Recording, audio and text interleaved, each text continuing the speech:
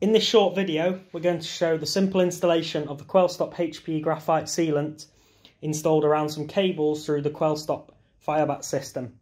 Here you'll see that the QuelStop Batt has been cut with the correct annulus and the correct depth according to the technical detail.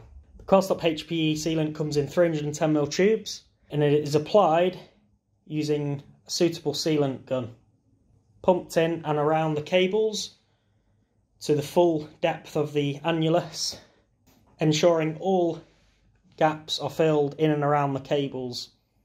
A spatula is then used to smooth out and lightly compact the HPE sealant around the cables.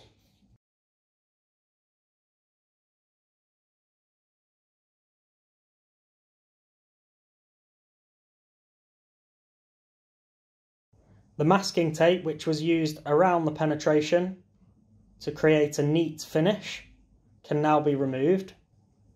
Final touches to create a neat looking seal.